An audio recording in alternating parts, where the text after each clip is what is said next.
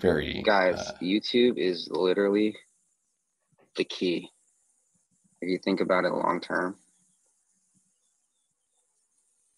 if you think about like if you teach people something or explain something, that'll always be relevant. Like how to make a chair out of wood.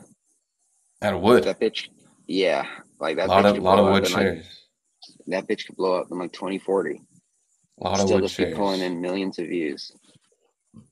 Shout out Google. Google don't go under until YouTube goes under. YouTube's Clubhouse. great, dude. Just archived. I'm gonna Just say I will. I'm gonna look just up how to clap your you hands. know when how to clap your hands. What's the number one result? Holy shit! Oh, that's not that many views. It's not any views at all. It's like when this era of society sometime in the future burns down for the next one, and nobody knows anything like lost societies before this one. YouTube will be like the Library of Alexandria if it is lost or burnt down or keeps on ahead of the burnt down society. I was thinking that, but like, what if society crumbles, right? Yes. And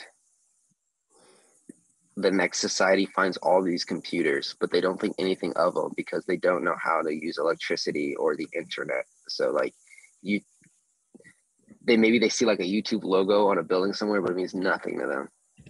What if we look at ancient things, We but do. like We do. we don't like have like the tools to, like in Transformers, remember they had the cube and it was nothing, and then Optimus Prime touched it and it turned into this thing. Like that's probably the case, and that'll probably be the case with the internet, Yeah, most there- likely. there's probably ancient science that, like, if you think of like the first thing that popped in my head was a Power Rangers analogy. You know how there's different like generations of Power Rangers. Yeah, Um, and some are like dinosaur power based, and some are science and tech based. And in their own time plot, they're very that's the top technology. This is the pinnacle of science and thought, and maybe not human thought if you're going like a little not human sapien. But